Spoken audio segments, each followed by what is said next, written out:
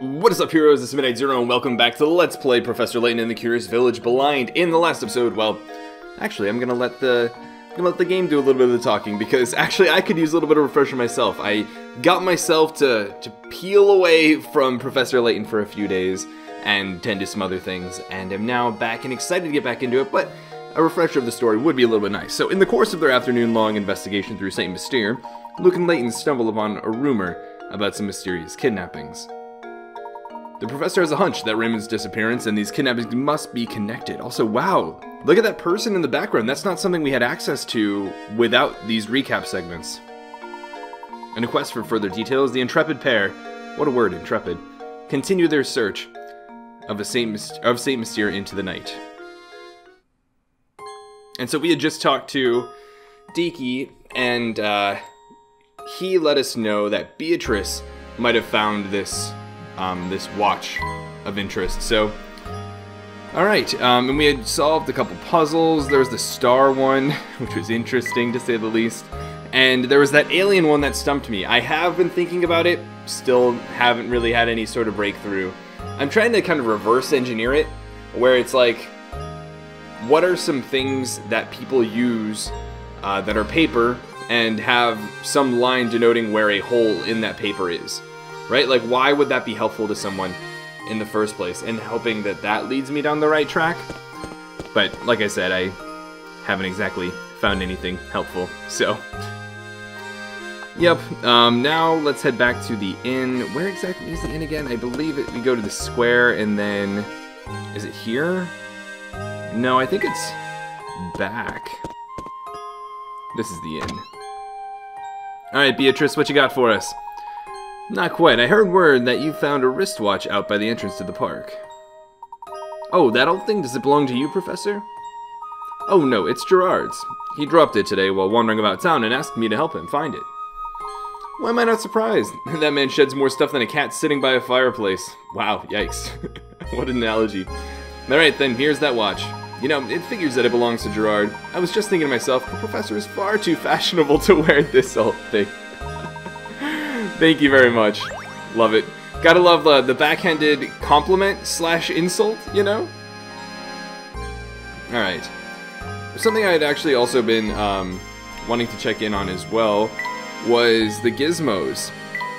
Because we should have obtained a couple more, and we are pretty close.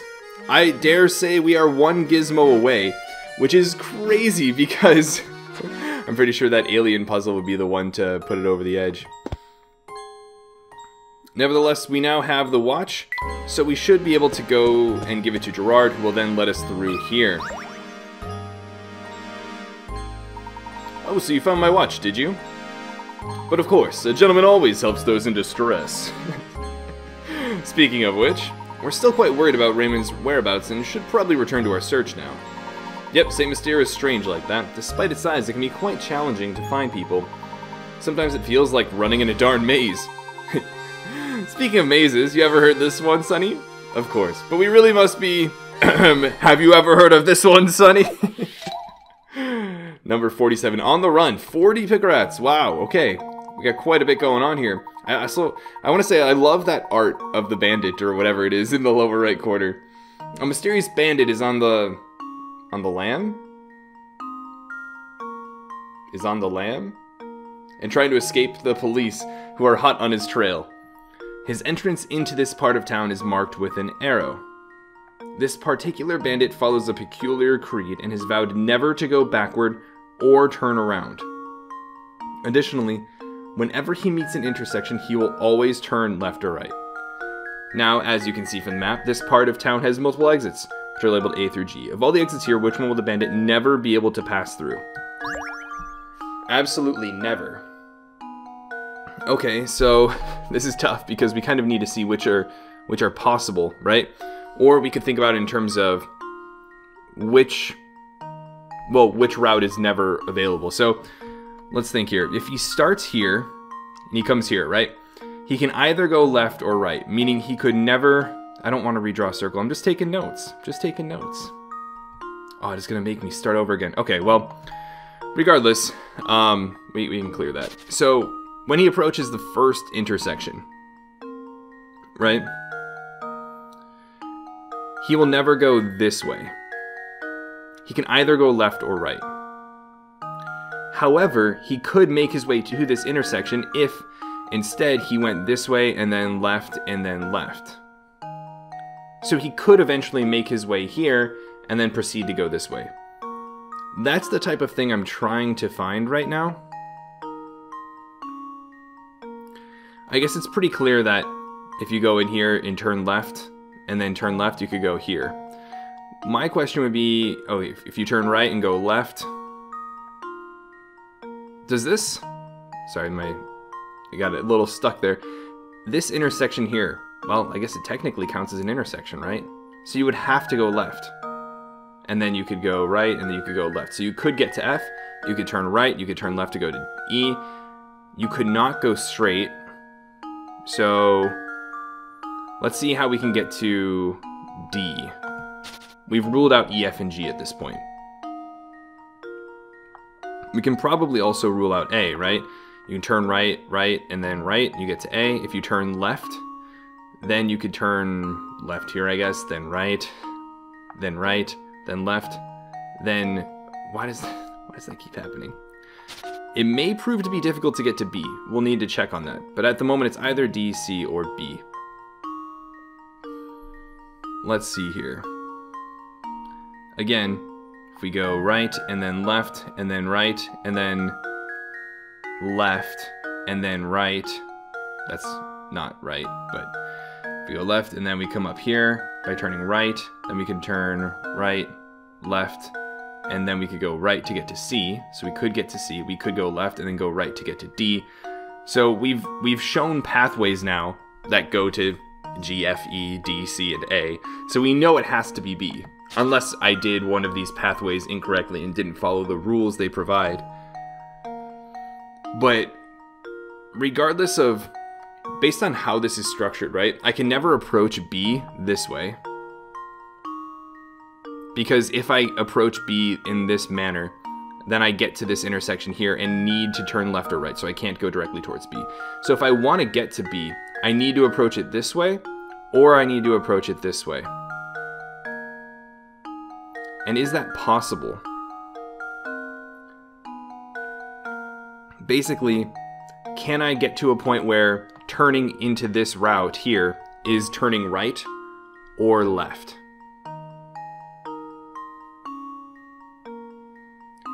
And I don't think that's the case.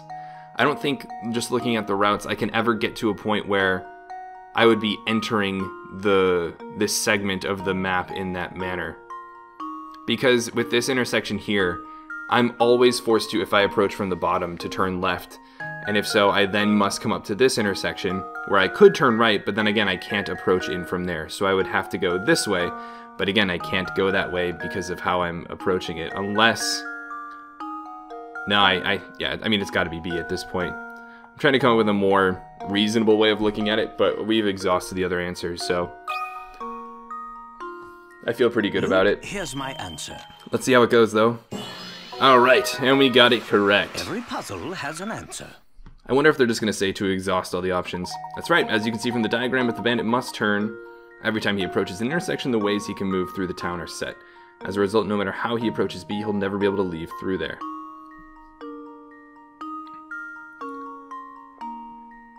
Interesting.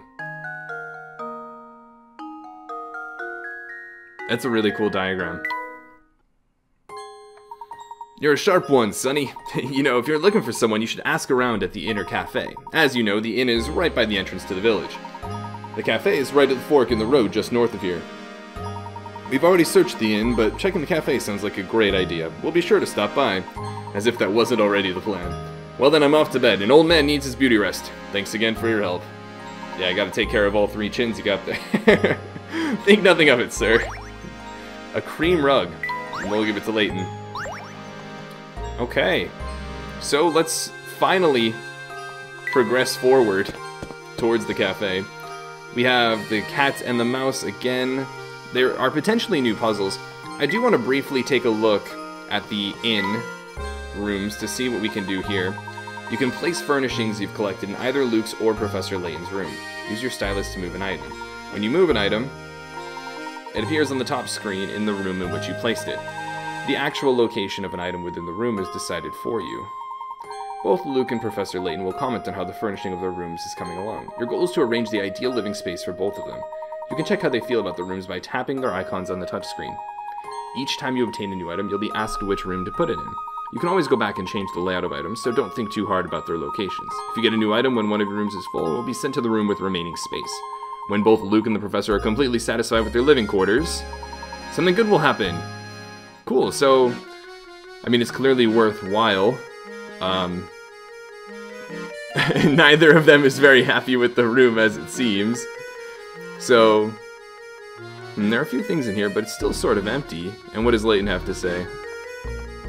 The place is still rather empty, isn't it? Okay, so to me, that indicates I really shouldn't even be worrying about this until I get plenty more items. But I did want to check on that, because it was, well, on my mind. Alright, let's see if the cat and mouse have anything new to add.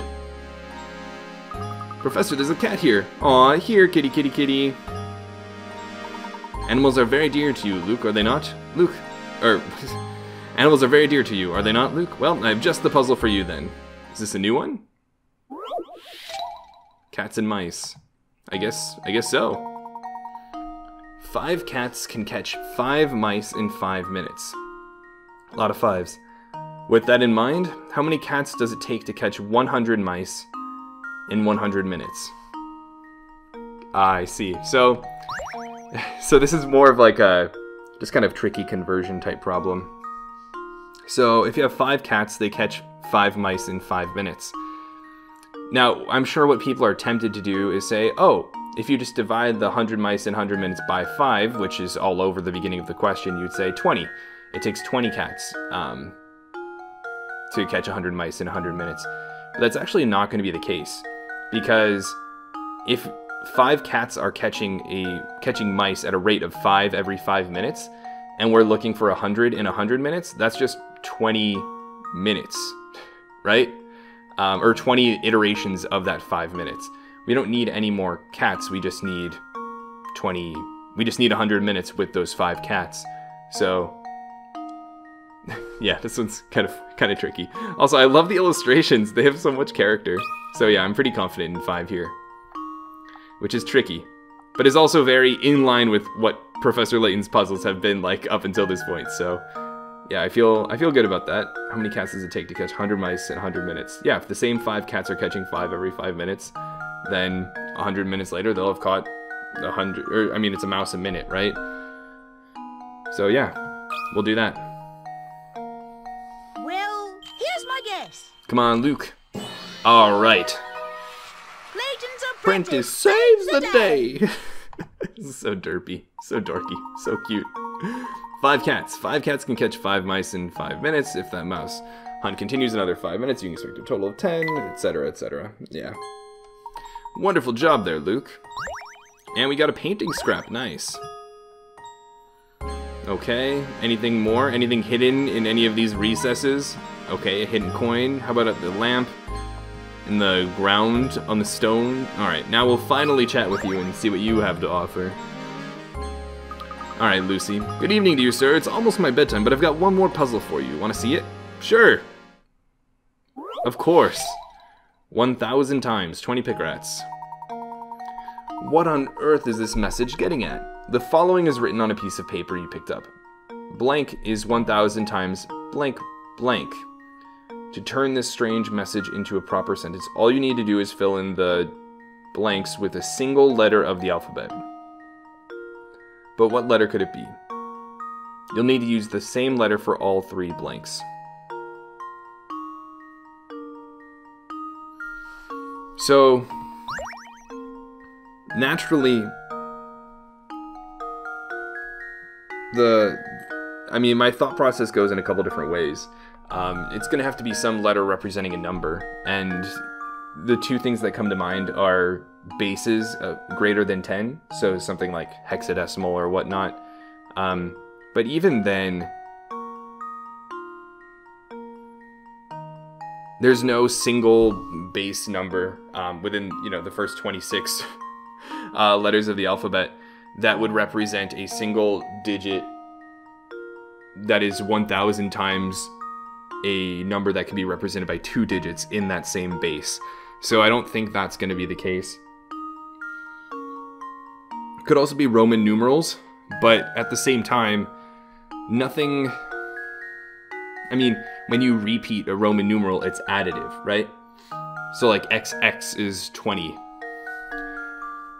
So I can't see a single Roman numeral ever being 1,000 times that same Roman numeral repeated twice.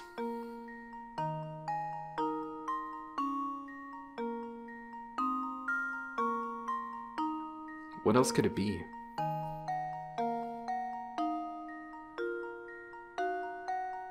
It could be units. Yeah, I bet that's what it is.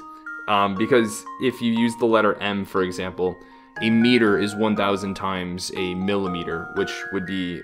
I'm pretty confident that's actually what they're going for. Because what came to mind, I mean, single letter units that are reasonably reasonably available, right? That people would know about. Not something like a Newton, for example. But like liters, meters, not, inches, centimeters, feet, etc. It's got to be something that has one letter as an abbreviation. So, yeah, I think maybe grams, but no, that's obviously not. So, yeah, I'm going to try M here.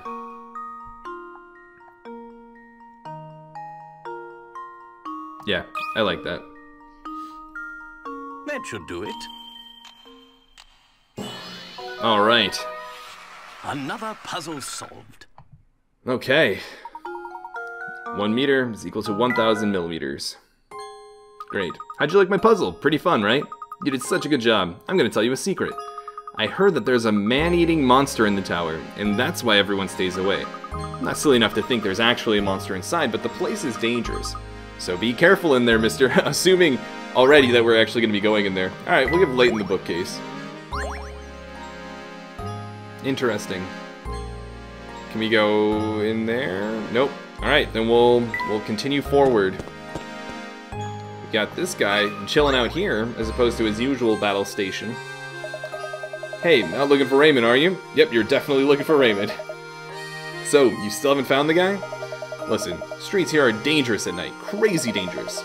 You can't go running all over town with a kid. Because that's dangerous. Crazy dangerous. I'm afraid I'm gonna have to punish your poor judgment with a puzzle, but you'll solve it, yeah? Of course. That's too funny. Puzzle number 50. OTTF? Question mark? Here you have a set of small paper cards. On each card is a single letter, but one of the cards is missing its letter. What letter belongs on the blank card? OTTF? Question mark? SSENT.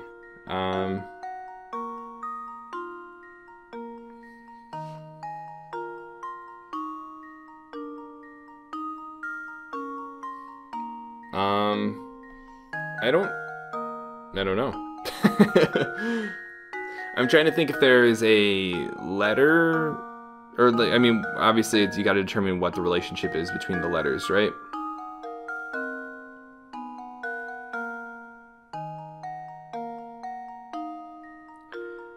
And what I'm thinking is,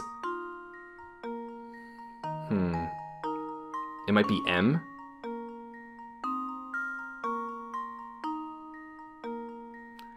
But, I mean, it's not 100%, right? So, my thought process right now, I'm trying to come up with some relationship between the top row of letters and the bottom row of letters. And it looks like for every bottom letter, the letter that it's related to the upper right of it. So, in this case, moving from left to right, the first S is related to the first T. And then the second S is related to the second T, the E related to the F, and then the N to the blank. The top row letter is always whatever letter comes after the bottom one. So in this case, T comes after S and F comes after E, so M would come after... Or no. O would come after N. Gotta love the alphabet. So O would be in the blank there. But I don't know if it's just... I don't know where the other O would fit in. Do they want that to be a U as a result? Like, are they shuffled?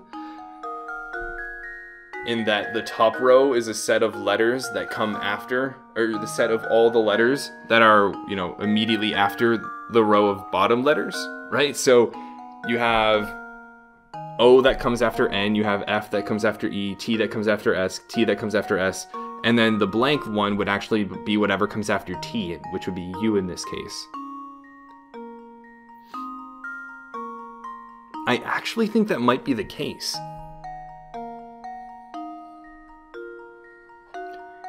To me, that's a pretty well evidenced relationship between the top row and the bottom row.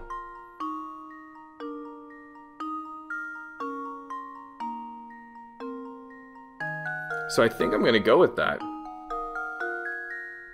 Because I can't see anything else, like a word to spell or a message or some sort of zigzag pattern going back and forth between the top row and the bottom row. I'm going to try U.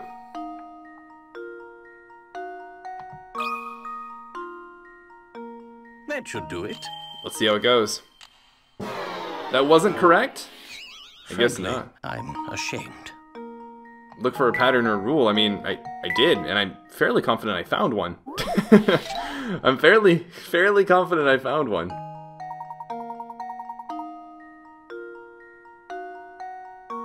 So, like, the pattern I saw, as I explained, was, you know, the top row and the bottom row are two separate sets, and the top row is the set of letters that come after each letter of the bottom row, and that would work.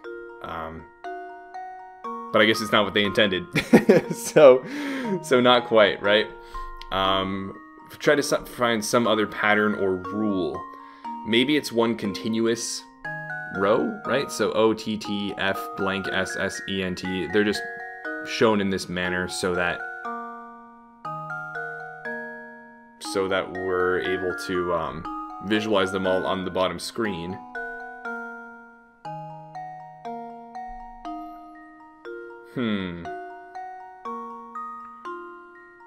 I don't think it spells a word.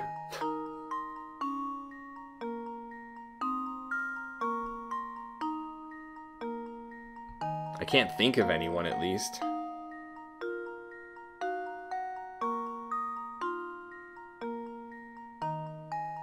Probably overthinking it to some degree.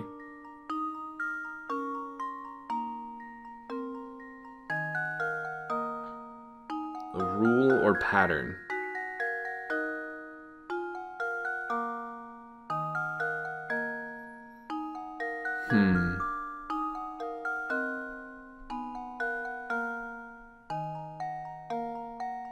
Maybe it's O, for the same reason I thought earlier, where it's like, well, there's a row on the top and then a row on the bottom, and moving from left to right, you know, that upper right relationship where the T comes after the S and then the F comes after the E, and then so maybe the blank tile is what comes after N.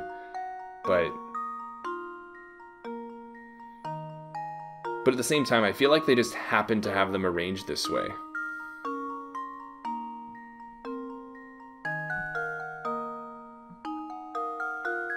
I don't know if this is just one way to display the cards, right? Like, or are they intentionally supposed to be set up this way? Like I have, you know, 10 cards and one of them is blank. What do I fill it in? And this is how they happen to show it? Or this is the intended alignment of these 10 cards, and using that alignment I'm supposed to find a rule. It's not really clear which of those it is. Otherwise, I'm not really seeing much. I mean, I still pretty much just see you, right? Yeah, I'm really not sure why they have the letters arranged this way, if it's intentional or not. I'd like to think it's intentional. I feel like it has to be intentional. Given the two T's on top of the two S's and the F on top of the E, I feel like that has to be intentional. Is it all supposed to spell a word? Because if so, I'm having a really tough time coming up with it. Something that ends with cent or ents or cents. I feel like the order can't matter because I can't make a reasonable, I guess, like, I don't know, like one-to-one relationship between the two rows. Right, if I imagine I have to take S and do something to it to get either O or T, it doesn't matter because when I look at the next S, the only options available are T and T. I'll try O. I'll try O, given that the only thing I can think of is that bottom row to upper right, like progression, right? Where it's like S to T, then S to T, then E to F, then N to O. Although then T, you know, doesn't lead to anything, and O doesn't have anything leading into it. So that makes me, that's why I went with U first. I'll try the O.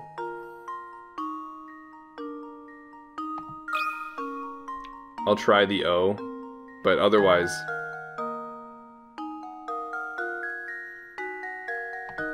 I can't really think of much, guys.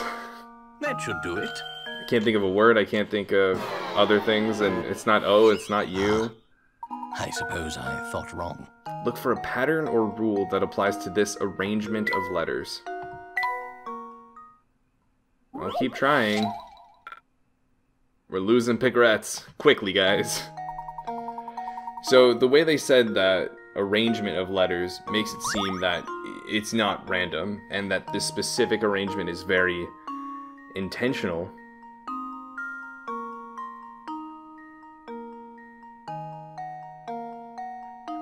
Meaning I need to infer some sort of relationship between the different letters in order to deduce what the blank letter is.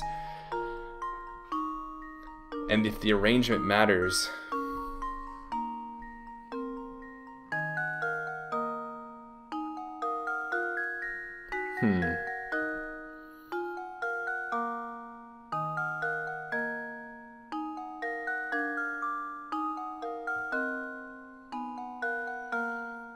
I don't know, guys. I don't know. Maybe it's, you know, maybe I'm way overthinking it. Maybe it's something super blatantly obvious. I don't really know, though. I mean, I've already mentioned the relationships or the rules or patterns that I could see. I think at this point, I mean, I don't know if I really want to sit around and think on this for much longer. I do want to solve it. Maybe this is time where we finally use a hint on a 20 picaret puzzle of all.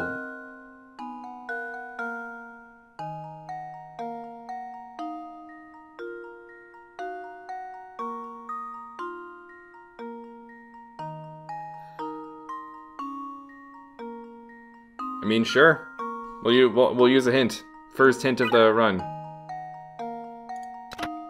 If you're guessing that there's some order to the way the cards are lined up, you're absolutely correct. Think about what series of things could be represented here.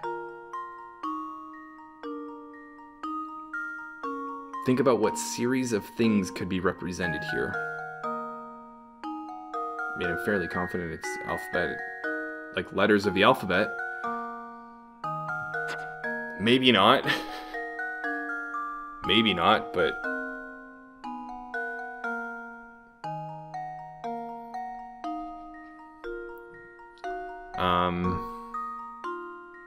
days of the week?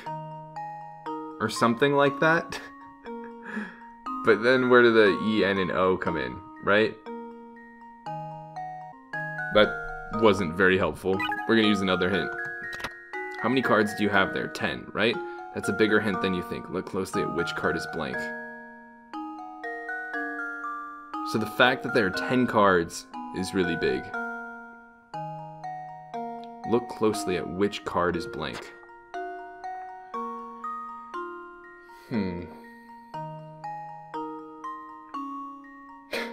I get it.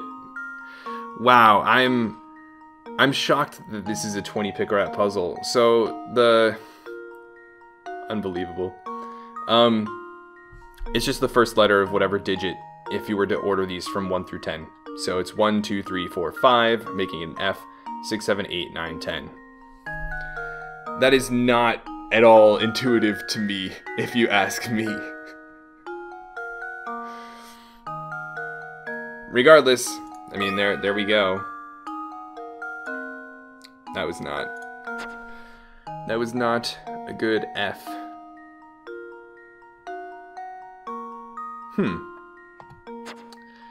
Neither was that, apparently.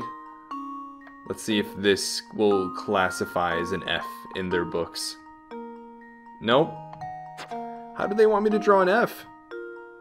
I mean, it's not, you know, super neat, but it's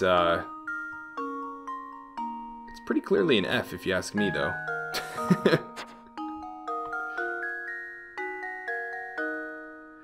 And the thing is, I can't, you know, pick up the stylus without it just automatically accepting my letter. This is not what I expected to be the difficult part of the puzzle, guys. How about something like that? Nope. They definitely want an uppercase F. We're gonna make this as clearly an F as possible. Interesting. I don't know how to more clearly write an F. I really don't.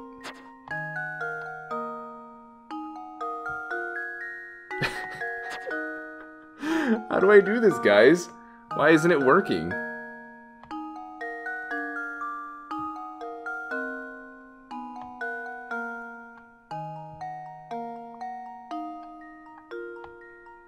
Maybe I have to go from the bottom up or something?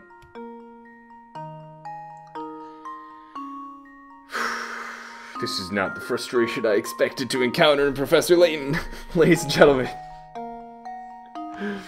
Alright, well, I guess we'll be here a moment while I try to get this to write correctly. Actually, I'm just going to Google it up. Let's see.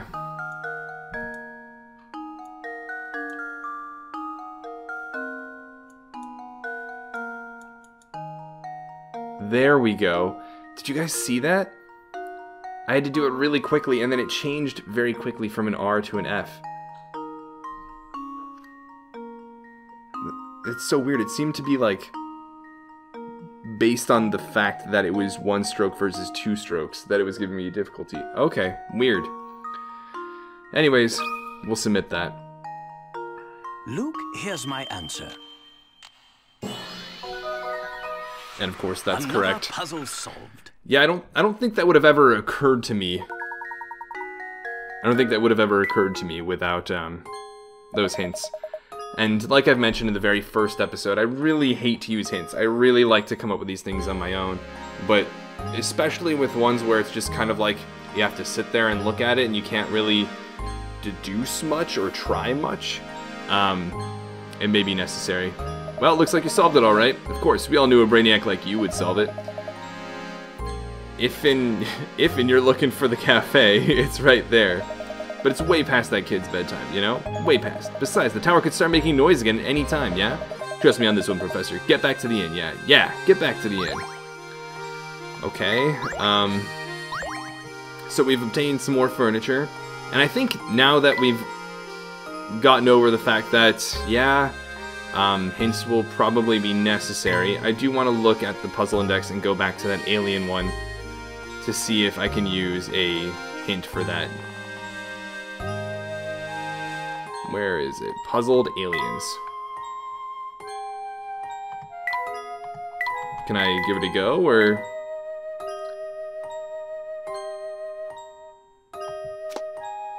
do I actually have to go back to find it? I think I do. Let's go do that. I kind of want to just get it over with, because again, like I said, I've thought about it every now and then, and I don't think it's going to occur to me. And I'd much rather have, at this point, a hint. So we'll talk. Opening a hole in a piece of paper to mark it so that other humans or other Earthlings can see it.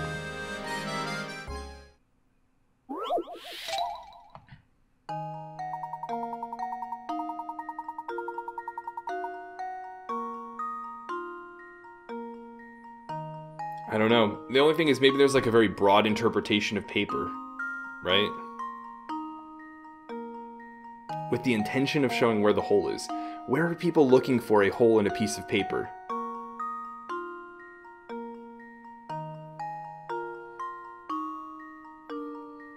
Unless there's, yeah, a really broad interpretation of paper, like to involve like clothing. I don't really know. They want one word. So, yeah, I'm gonna go for a hint here. Even something as common as paper can look bizarre to someone who's never seen it before.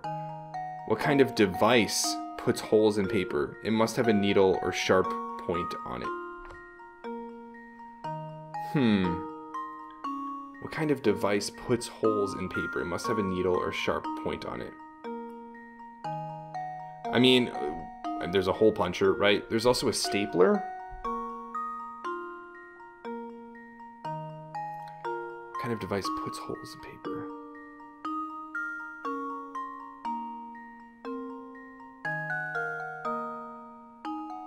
I don't know, guys. Does this really help all that much? What kind of device puts holes in paper? It must have a needle or sharp point.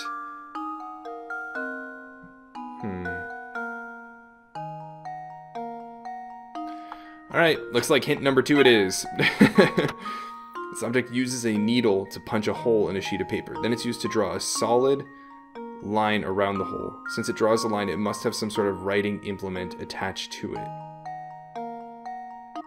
Something with a needle on it that you punch a hole in a sheet of paper, and then you draw a solid line around the hole using it? Yeah, I still don't really think of anything that has a needle that goes through paper with a writing instrument attached to it, so that you can draw a line around the hole. It's safe to say that very few people ever use these once they grow up and join the working world. However, because of math classes, startlingly number of students probably have one in their bag or their desk at home. Is it a compass? Do you put a needle in a paper? I mean, you don't really make a hole that way, though, or open up a hole. It's not a straight edge. Yeah, all I can think of is a compass. I guess we'll give it a go.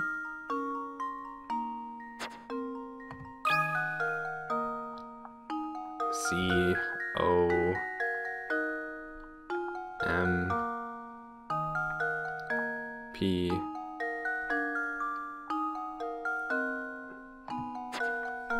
Oh, it's gonna want me to, nope. It's gonna be difficult to do the A, I guess. With all these like second or like 2-stroke letters, it's gonna be difficult. Is it a compass? Let's see, I guess. I never in a million years would have gotten that. A compass? Really? It's pretty much spot on. No, it's not.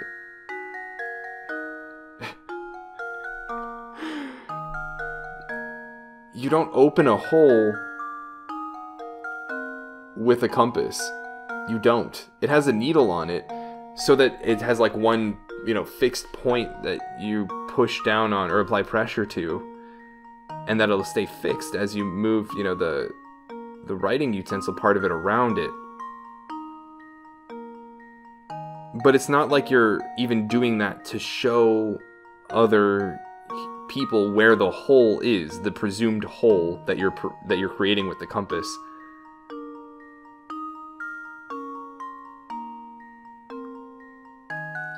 Yeah, I don't like it. I don't like it at all, guys. Maybe some of you do, but I don't really like that puzzle. I mean, I guess I can't be surprised if there are one or two, that of, you know, hundreds of puzzles that aren't going to, you know, do their best or be that great. But still, you know, I've heard that if you aren't careful walking around St. Mystere at night, you can run into trouble. But Raymond wasn't being careful. What exactly do you mean? And she's off. We got a painting scrap. Not a gizmo, though. Okay, well, that was a puzzle. I don't know what else to say about that, guys.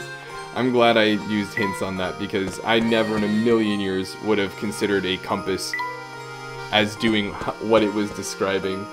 So, yeah. Like I've mentioned earlier, I really dislike having to use hints.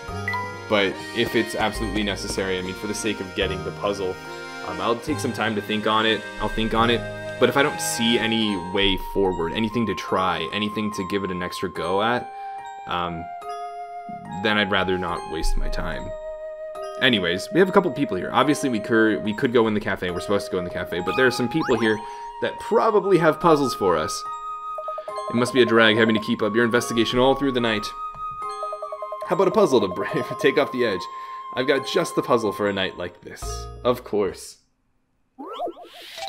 Monster. Interesting. Oh no, the town is in grave peril. As you read this, a fearsome monster is launching an attack on St. Mystere. Oh no, whatever will we do? Ward off the beast by stabbing it in the eye. And for goodness sake, hurry. So, the point is, we're supposed to identify the monster, and stab it in the eye. And is launching an attack on St. Mystere. Ward off the beast by stabbing in the eye, and for goodness sake. So we're supposed to find the eye, right? And there are a lot of things that look like eyes. The tree here, our Deku tree, supposedly has eyes. There are plenty of stars. There's a star on top of a tree. There's the moon. There's this tower on the left that has the 2 windows. There are the buildings on the right and the other towers that have multiple windows. There's the cat that has an eye. There's the person with 2 eyes. And then in that building, at the very bottom of the screen, it looks like there's a window that has 2 eye-shaped figures. If I had to guess,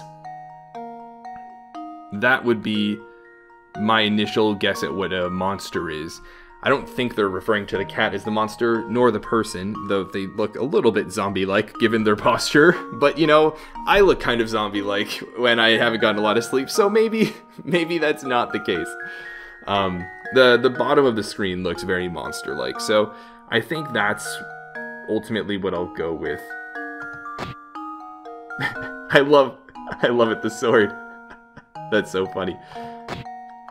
Yep, naturally we could choose those as options too, but I think that's it down there. Because I can't see it being a window or even, you know, I can't see any other way that, like when you look at it, right? It doesn't look like those are maybe lanterns or something else. Those have to be the eyes. Luke, here's my answer. Let's take a look. That's not it. Oh, how embarrassing. Alright, I guess we'll keep taking a look. I don't know why that's incorrect. Why can't the beast be inside one of the buildings?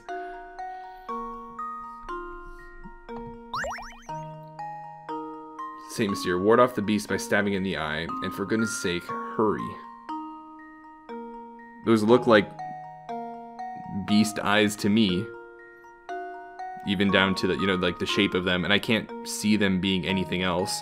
So I don't know how we would deduce that they're not. You know, there are other things we could clearly deduce are not beast eyes, right? I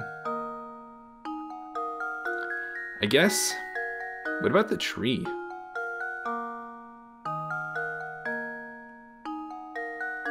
Maybe that's what they want us to deduce? Is that a tree shouldn't have any light source within it? So when you look at the tree, it's like, oh, why does it have, you know, lit up yellow, white eye-like things on it? I mean, you theoretically could have, you know, a hole in a tree with a light source in it, but I guess it's unlikely.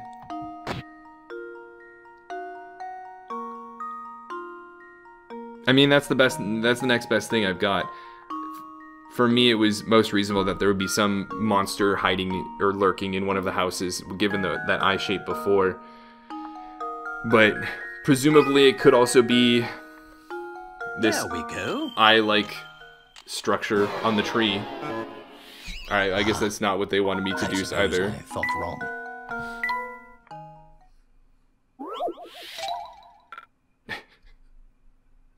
Okay, game. I think that's also a pretty reasonable deduction, right? Is that a tree shouldn't have such a shape, such a colored shape on it. And so those would be reasonable to be eyes.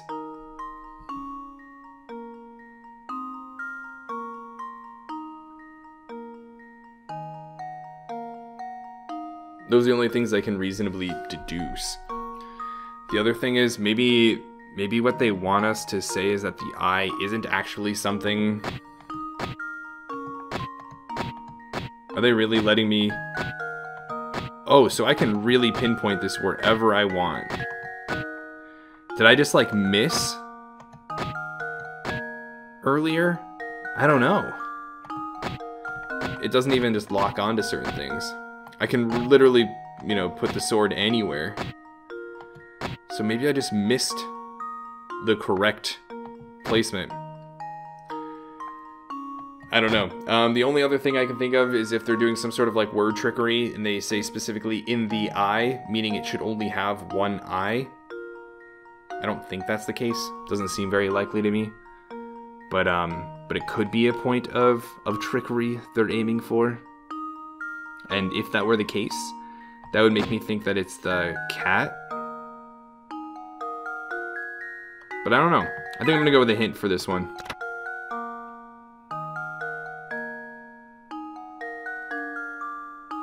At a glance, the picture appears to be filled with glowing objects that could well be eyes. But remember, there's only one monster attacking the village. Well, duh. Right?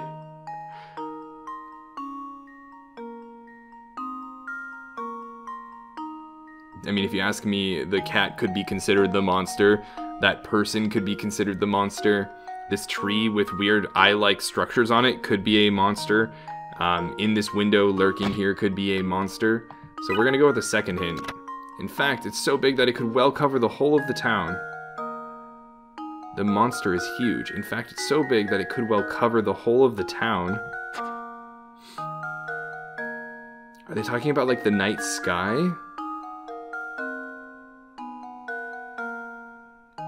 Do they want me to, like, click on the moon here? That it could cover the whole town. There's only the sky, really. I guess we'll try that. If that's the answer, I don't really like it. Luke, here's my answer. We'll give it a go, though. Wow. Every puzzle has an answer. Well, I know how I feel about that puzzle. I don't like that at all. It seems the fiend was hiding in the night sky. You certainly gave it... What for? Yeah, that...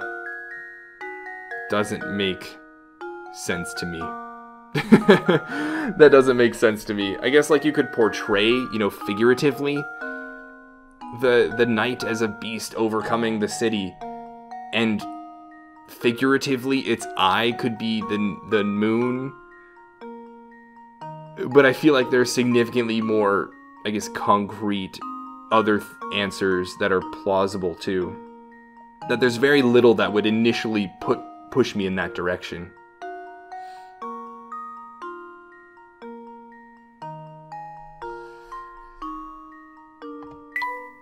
Oh well, I guess, right? You sure devoured that puzzle. Seeing as it's getting late, I should warn you both about the kidnapper that's been sneaking about town. Make sure you don't get snatched up walking around St. Mystere. That'd be grade A shame. You get another painting scrap. Lovely. Okay, now, there's been a little bit of idle time where I've been thinking about things that I might edit out. So I do want to try one more puzzle. Assuming, of course, this lady's going to give us one. Mime, aren't the two of you up late playing detective? If you like solving mysteries so much, do me a favor and help me with a puzzle, would you? Of course. Of course. Fish thief. Okay. When you weren't looking, someone came by and gobbled up your fish dinner. The three brothers near the scene of this dastardly crime had this to say. A, B, and C. Alright. A. Me? Oh yeah, I ate it. It was good too. B. I saw A eat that fish right up. C. B and I didn't eat that fish. One of these three brothers is lying. Okay, so one of them is lying. And only one of them. was going to presume that's what they mean. But which one? So here's the thing, right? If A is lying, then B is also lying. So A can't be lying. So A is telling the truth. So it's not A. And again, we're asked to figure out which brother is lying, not who ate it, who is lying, right? And so if we know that only one of them is lying, again, A can't be the liar, because if A were lying, then B would also be lying. And that would be 2 as opposed to 1. And from that previous problem, I'm pretty sure they mean this in exact terms, not just general terms. So now we look at B. What if B is lying? I saw A eat that fish right up. That, you know, could be a lie. It could be true. There's nothing that doesn't really have a relation with the other statements.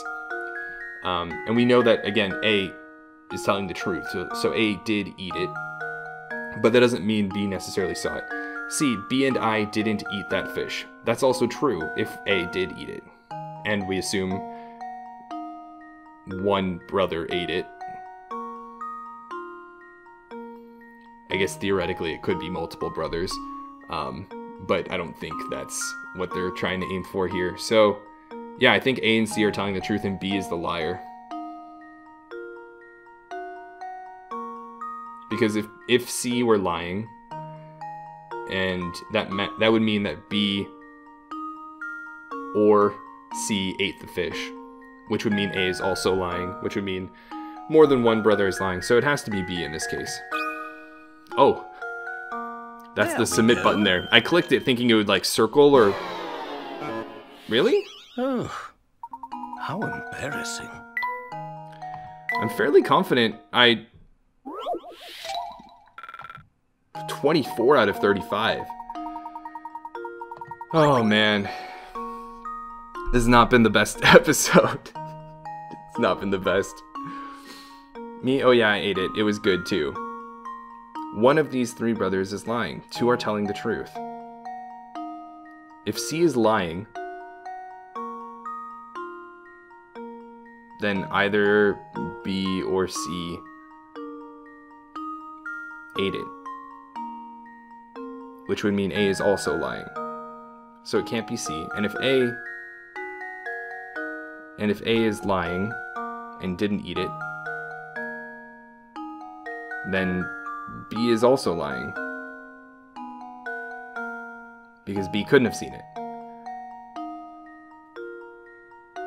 Although, I guess, well no, because if A is telling the truth and C is telling the truth, then, and we assume one of them is lying, B would have to be the liar. Unless I'm just misinterpreting what the meaning of B is. Because whether or not A eats it doesn't really have any impact on whether or not B saw A eat it. And it's not B apparently. And it's not B apparently, just from the answer choice we tried, though I was fairly confident in that logic. Maybe B's statement that A ate the fish is meant to be like an assertion that A ate it. Not an actual comment on whether or not B saw A eat it, but instead that A ate it.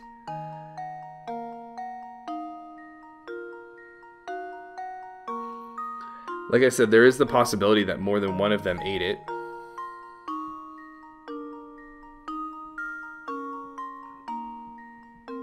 And if that's the case, C could be a liar, and A and B could be telling the truth, knowing that B also ate it. If A and B also ate it, A would be telling the truth, B would still be telling the truth, and C would be lying. That's the only solution that I see. If we take B to mean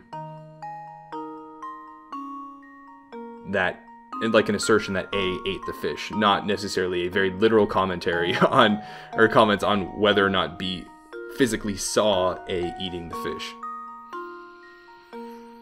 I'm gonna go with C. That's the only thing I can see, really.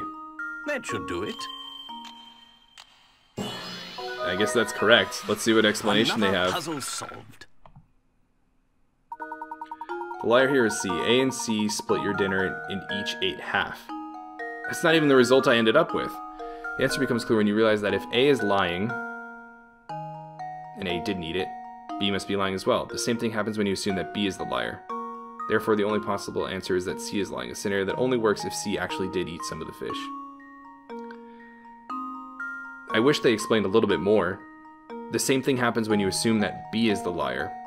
So I think they were going for a less literal interpretation there, and instead saying that B's statement was an assertion that A ate the fish. Because that's the only way that you get that. Otherwise, there's no relation there whether or not A lies, right? Because A very well could have eaten it, and B could have just said, "Oh, like I said that I saw him eating it, but I didn't actually see him eating it." But if you consider B a statement of, "Oh, A ate it," and if B is lying, meaning A did not eat it, then A is also lying, and that's how they get to C. I think that's what they wanted the interpretation to be, and that's how they got this answer. But again, I don't think that's clear from the statement they gave B. So, wow. Well, you took care of that one in a hurry, didn't you? And here I thought that you were just another well-dressed city slicker. You showed me. Well, I believe one good turn deserves another, so why not let me take a look at your fortune? Oh, this isn't good. I see a series of inauspicious events occurring during your stay in St. Monsieur. Watch your step. I'll do my best. And Luke will get the television. Gotta play those video games. Okay. Well, I partially wanted to do that puzzle because I haven't really enjoyed the puzzles in this episode that much, and I was optimistic that the last one would be more enjoyable. But alas, I didn't really like any of the puzzles. So, this was admittedly a relatively disappointing episode where I think some of the puzzles were a bit of a stretch. Maybe it's me, maybe it's, my inability to see what the game was going for, and maybe for 99% of people playing the game, it was obvious and I'm the odd one out here. I don't think that's the case, but maybe it is. Either way, I mean, like I mentioned earlier, win a game with hundreds of puzzles, there are bound to be a few that don't quite click as well as maybe the puzzle creators intended. But nevertheless, it's a cool game. Still enjoy the game. It is unfortunate I waited a few days and excitedly came back to the game only to be disappointed by the puzzles I played. But the story is cool, the aesthetic is cool, the music's lovely, and I am still optimistically looking forward to future parts, and I hope you guys are too. I hope you guys weren't too frustrated by my thoughts during this episode. I know it can be difficult to watch somebody struggling through something you know the answer to.